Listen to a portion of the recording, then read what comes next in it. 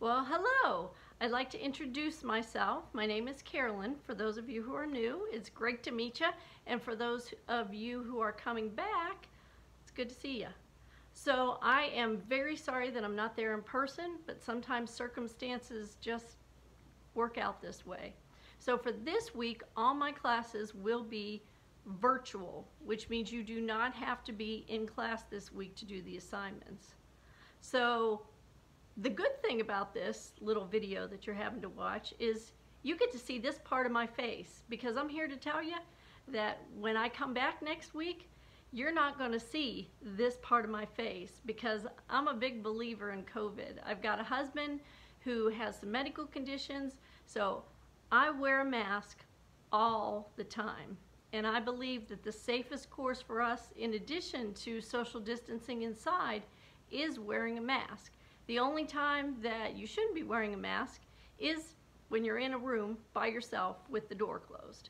So because of that reason, my particular policy in my classes is you cannot attend without wearing a mask. And I know that the college is recommending masks, they're not requiring them, but I believe we all have the right to be safe in our workplace and in class, and if that means that we all need to wear a mask, then we all need to wear a mask.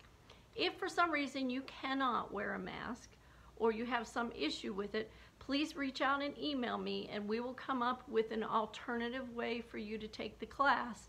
But if you are willing to wear a mask and social distance, then I look forward to seeing you next week. One more thing.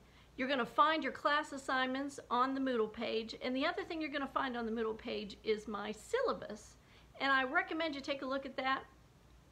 There's also a course outline. The syllabus lays out points, it lays out how I grade, it lays out when you can expect feedback from me, it gives you multiple ways to get a hold of me, including my cell phone, and yes, if you need to text, if you don't like to pick up that phone and call, you can do that.